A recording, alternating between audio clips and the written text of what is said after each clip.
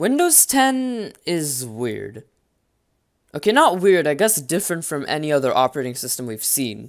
If we take a look at older versions of Windows like Windows XP, Vista 7 and 8, we can see that aside from the service packs and the 0.1 update to Windows 8, we don't see that many new feature updates to the operating system after its release. We mostly just see performance, stability, and security updates throughout its lifespan. And even then, the service packs don't provide that much functionality updates to the operating system, so for the most part, it's just stability updates. But Windows 10 is different because after Microsoft released it in 2015, they were dedicated to pushing updates to the operating system every 6 months with major feature updates, and as you can see, there's a couple of Windows 10 builds. And this spans from 2015 to 2020 even today. But I figured, let's take a trip back to 2015 and take a look at Windows 10's initial build, version 1507 or codenamed Threshold 1, and compare it to today's modern version of Windows 10, version 2004 or codenamed 20H1. Windows 10 compared 5 years apart. Let's see what's changed in the past 5 years. So on my desktop, I have two ISO files. The first one being Windows 10 version 1507, the version from 2015, and Windows 10 version 2004, the version from 2020. Alright, so you might be saying to yourself, okay, this guy is just gonna go through the whole setup process of Windows 10 and waste our time, but that's actually not the case because the setup menu on both versions of Windows 10 have actually changed significantly over the past 5 years. So I wanted to show that off before we get to the juicy stuff, which is the desktop itself. Alright, let's start the first one. I'm gonna go ahead and we're gonna show the setup side by side. So let's search for the first one. Which one is this? 2015? Yep. Start this one, and we'll put this one to this side. And then we'll go ahead and insert version 2004 on this side. Alright, get ready to be entertained. So initially at first, I mean, both versions of Windows 10 have almost the same exact kind of initial setup process, but once we get to the out-of-box experience, it starts to get really different. So let's click the next on both. So the first part might seem pretty boring. I mean, this pretty much looks exactly the same. So, I mean, the only thing I've seen is this is a skip button, and this one is an I don't have a product key button. And I'm not going to bother to do that. Oh, that was probably because that was yeah, this is basically an all-in-one package. This is just Windows 10 Pro and Windows 10 Home. So we're just going to go ahead and install the Pro versions in both. Last updated July 2015, and ooh, this one's been last updated in June of 2018. I guess they haven't updated the license and the checkbox. You can see that the checkbox is slightly different. Why do I pay attention to this stuff? I'm really weird. And I guess just for fun, this isn't really scientific or anything, but let's see which one gets to the out-of-box experience first. Okay, finally, after like, I don't know, even half an hour, both setup screens are finally at the out-of-box experience. That took way too long. So as you can see, the setup screen is completely different. Let's go ahead and not put in the product key. Let's just put this at United States. Let's not add a second keyboard layout. I mean, why would we? Now it's going to do something with the network. So while this is happening, let's go ahead and click Express Settings. Oh, okay, it's already restarting. Wait, are you serious? Is that it? Is that all of Windows 10 setup? That would be cool. Setup for personal use. While this is restarting, we'll just keep setting this one up. This is very organized. If we're probably gonna be oh no. Oh, offline account. Oh, did they add the option back? I didn't know that. I didn't know that at all. Limited experience. See, they just beg you. They just beg you to use a Microsoft account. I don't know why. They just beg you to. Or actually, I guess I know why. They want to promote their own services, but like still, when you're forcing it on users, that's not good. All right, Windows 10. Yep. Let's click next. Who cares about a password? We'll get hacked. Like, look at this. Look, this is all stuff that no one needs. Maybe the location services you'll need for some apps, but like, come on.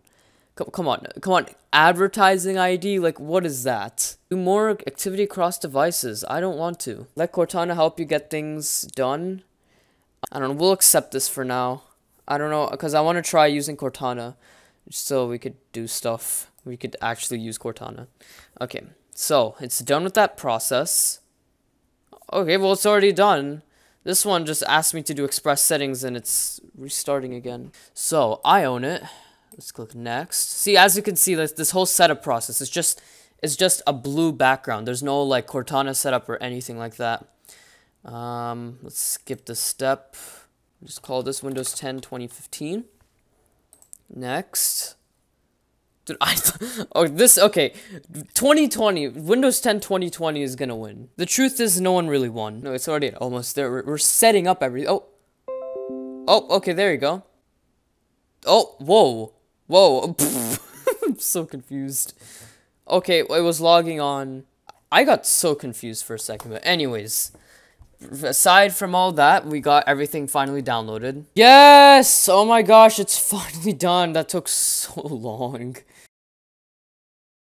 Alright, so after an hour of finally getting these virtual machines set up, we can finally start comparing both versions of Windows 10. So on the left is Windows 10 version 1507, released from... On the right is Windows 10 version 2004, released in 2020. For the rest of the video, I'm going to be considering the left 1507 and the right 2004, just so it's simplified and I'm not naming these operating systems completely different things. But the first thing that stuck out to me when I was installing both of these was the background. So the background in Windows 10 version 1507 is definitely very unique. This is definitely one of the positive sides to Windows 10 in general, is that this background looks honestly really cool. There's like beams of lights shooting out, like a lot more like lighting here. Honestly, I don't really like this newer version of the background. It definitely looks a lot more boring. I mean, it's kind of obvious that it looks a lot more boring. But I feel like this is supposed to accompany the light theme in Windows 10. There's a light theme right over here. In this version, there is no light theme, so you're basically forced to stay with a dark mode. I also wanted to talk about the apps in general. So if you go to the home screen and the settings app, I'm going to be basically describing every single built-in app in the Windows, as I'm going to be describing the Windows settings. So pretty much every single app over the past 5 years has had not like a significant change, but they've definitely had like some strange, UI changes with some layouts being different and some fonts being different. For example, you can see that the title over here, it says Windows settings, and this one just says settings. But this one, the one in 1507, everything is capitalized, the font is bolder, and it's capitalized. Over here, it's properly punctuated and it's thinner. But I've noticed that a lot of app elements are a lot bigger in Windows 10 1507. Over here, it's slightly smaller. And if you go into any menu, you can see that there's icons accompanying pretty much every single menu. Over here, there's not really an icon. And, I mean, overall, the UI looks slightly different, so I'm not going to go into every little detail. But this applies to pretty much every single app, little UI layout changes. If I go to, the Microsoft Store, which was actually renamed, which was actually previously called the Windows Store. So, it's called the Microsoft Store in version 2004. In 1507, it's called the Windows Store, so they rebranded it. Again, same kind of deal. You can see that there's a capitalization over here. Apparently it changes to lowercase, so whenever I full screen, I don't really know. So you can see that the user interface of the app, it looks the same, but the layout is slightly different. Like, look at this, the top free app section is down over here, with some featured apps taking up more of the screen. So it's little changes like that. But let's move on to the taskbar and the start menu and stuff. So first thing that, before I even open the start menu, I noticed that the search bars actually are completely different. So over here, it's in 1507, the search bar is completely black and it says search the web in Windows. In 2004, it's white and it says type here to search with this little search icon, which is not present. But that's the search bars. It's slightly different. If we open the start menus themselves, you can see a whole lot of different things. You can tell at first glance it might seem the same, but when you start using it, you'll definitely notice there's some slight differences. So first off, there's a bunch of new icons in Windows 10 version 2020. Like for example, the Photos app, it's more of a 3D. It has a lot more life to it. You can see that it's 3D. It's more colorful. In Windows 10 2015.